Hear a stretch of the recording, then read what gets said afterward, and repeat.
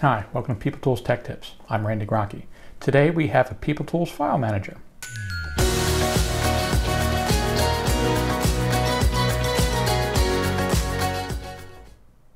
I created this file manager because as a developer I need access to the file servers with the files that I'm using there, such as the logs, the traces, the input files, and the files that we create.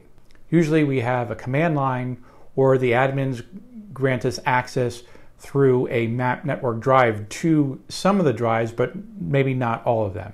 This utility allows us to see our file server much like the Windows File Manager. We can navigate up and down the directory, we can delete files, we can add files to specific directories, and we can also download files to see our traces or what have you.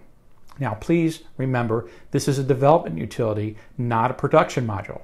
The security on this is very simple. The security assumes that the user has access to the file server, the entire thing that can read, add, or delete any file on the file server. That's why this is a development utility for developers on a development machine, not anywhere near your production. As always, all the objects and code are available in PeopleToolsTechTips.com and also our GitHub repository, PeopleTools Tech Tips. So let's take a quick run through and see how the file manager works. This is the delivered navigation. Of course, you can put it wherever you like. And the file manager page as it first loads. We have a current file path viewed, a refresh button, view parent directory, include subdirectories control, and file attachment control. Clicking the find button shows all the files and folder in the current path. The first column allows us to view that folder or file. The second column allows us to delete files. The third column is the file name, and then we have the full file name and path URL, continuing on to the file size and the last update date time. You can manually type in your target directory in the file path box rather than navigating up and down through the directory structures. This button changes the view to the parent directory of the current path. The Include Subdirectories checkbox controls whether we're seeing just the contents of the directory or a recursive search of all contents of all subdirectories of the current path. Notice here we see the 39 files and folders in this path.